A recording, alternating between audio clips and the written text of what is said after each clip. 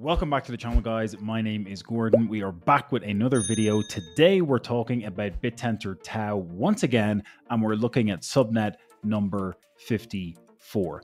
As always, if you enjoy the content, please make sure to smash that thumbs up button below, hit subscribe, hit that bell notification icon, and you've got a completely free copy of The Rise of Bitcoin linked below the video in the description. Grab that now, and let's talk about Yanez, subnet number 54. Okay, so like I mentioned, Yanez is subnet number 54 in the Bittensor ecosystem. You can see that we're currently priced at 0.0047 TAO per subnet alpha token for Yanez, which is equal to about $1.63. And I did forget to mention just yet, but Yanez Miid is a subnet focused on financial crime prevention. So they generate synthetic identities and synthetic identity data for testing financial crime prevention systems. Again, this is a huge market. They do independent testing as a foundational pillar for robust AML programs across different financial institutions and banks on a global scale. We're going to talk about some of the contracts that they are generating in a few minutes, but the market for this problem that Yanez is solving is actually pretty large. Financial institutions spend an estimated $200 billion annually on financial crime compliance. And so because there is regulation in place with financial institutions and banks and the compliance that they need to execute on a yearly basis, on an ongoing basis, this means the initial market for Yanez is up to $200 billion annually and probably only growing as financial crime becomes more sophisticated year over year. So the amount spent on financial crime prevention every single year is massive, $200 billion annually, and that is the market that Yanez are honing in on. Okay, again, we're looking at the price action here over the course of the past month or two. You can see that we've had a pretty nice increase in price. Yes, it has been choppy. If we zoom out to the daily chart here for the price of the Yanez Alpha token, we can see that we've had a pretty nice run up here since these lows in the middle of July. We were at 0.002. So we've more than doubled the price of Yanez when priced in TAO terms over the past couple of months.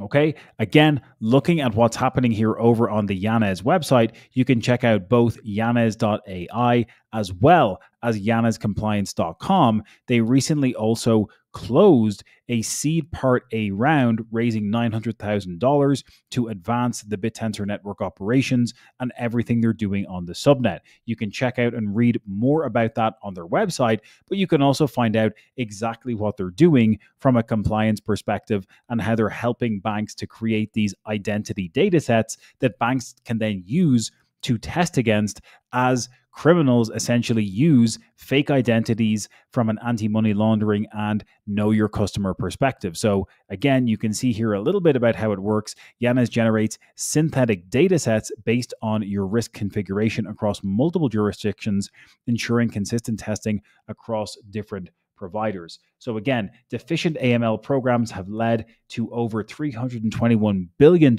in fines over the last 15 years for different financial institutions. So it's in their best interest to essentially be compliant and using data sets that the likes of Yanez are providing to make sure they are being financially compliant and not falling predator to their customers, being exposed to identity theft and AML KYC issues from customer identities being hacked into and being stolen. So manual testing that these banks are doing is obviously, helping to keep them compliant, but they're still spending $200 billion annually across all of these different manual data sets. So the manual testing versus Yanez's AI-powered subnet automation is where they're trying to come in and be ultimately a better solution compared to the manual systems that banks are currently using to remain compliant. What this does is it means Yanez can probably provide these data sets in a much more cost-effective manner because you've got all the miners on the Yanez subnet producing these data sets that banks can then use to run those compliance and testing audits with their data and their customer data, and that helps them to ultimately create more cost-effective solutions for remaining compliant over the medium to long term. Okay, Subnet 54 is uniquely positioned to disrupt this industry because of the incentive mechanism in the TAO ecosystem and the subnet model. They're able to produce these data sets with the miners competing against each other in a very cost-effective manner and producing ultimately better data sets that banks can use for testing all of that information. Again, you can check out lots of information over on Yanez on X and Twitter. You can check out updates at yanez.ai over here on X. Again, seeing the investments that are being made in Yanez, seeing the updates that they're getting, the mentions that they're getting from the likes of the Yuma Group, again, talking about collaborations they're doing with Bitcast, just like in this specific video. And you've got a lot of different exposure press releases that are happening for Yanez over the past few weeks. They seem to be garnering a lot of attention with this financial compliance data solution they're creating to allow banks to be ultimately more compliant in a much more cost-effective manner. Where could the price of Yanez go? Well, if they can truly actually execute on some of these sticky multi-year contracts that they're already securing with global financial organizations, then I do think you will see the price for Yanez continue to increase in both TAO terms and US dollar terms. But some of those sticky multi-year contracts obviously are helping to set the foundation for revenue, which is obviously a big driver for how they will ultimately become profitable. By providing these data sets to banks and financial institutions, they're able to begin generating revenue. And again, the stickiness of those contracts, we know the banks and these financial institutions have to spend $200 billion annually just to remain compliant. That market and getting those institutions locked in to sticky multi-year contracts is going to help Yanez secure revenue month over month, year over year for many years to come. As long as their data is better and more cost efficient for those financial institutions, I think you will see Yanez continuing to garner a larger and larger market share. I'm going to leave a link for yanezcompliance.com in the description of this video so you guys can check that out yourself.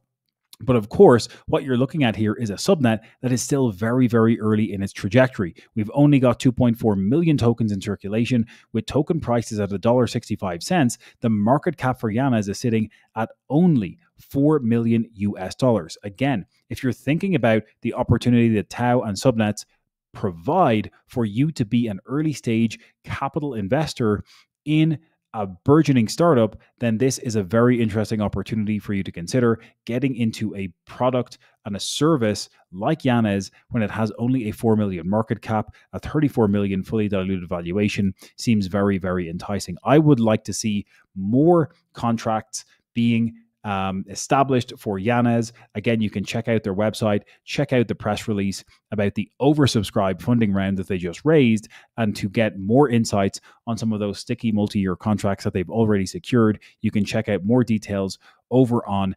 yanezcompliance.com. I'm excited to see how this subnet evolves. Again, if you drop a comment below this video, I will put together a price prediction as well on where I think the price of Yanez could get to, both in TAO terms and US dollar terms over the next number of months. I want to dive deeper into this subnet. I want to get a better understanding of the roadmap and the sticky contracts they're generating to see if that revenue can translate into price action to the upside for the Subnet Alpha token. The final thing I want to mention is it's very possible to be generating substantial staking APY.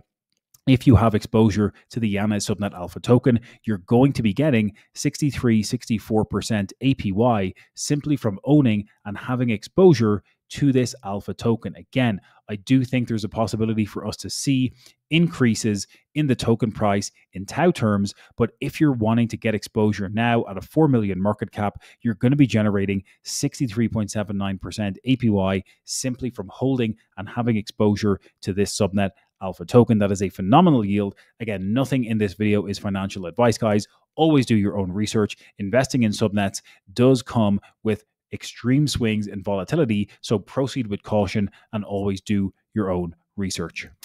That is it for today's video, guys. I hope you enjoyed this quick deep dive into Yanez Subnet 54 focusing on financial crime prevention. Again, banks and other financial institutions are required to be compliant, and Yanez is helping to solve the problems that these banks need to comply with, from regulators to test fraud and AML systems. So again, I think we could see lots of adoption here moving forward. Make sure to smash that thumbs up below if you enjoyed the content. There's a thumbs up button on the screen right below my finger. Take 3 seconds right now, smash that thumbs up button, make sure to subscribe, hit that bell notification icon. Don't forget to grab your free copy of The Rise of Bitcoin. It's linked for you in the description below this video. I look forward to seeing you in the next one, and we'll catch you then.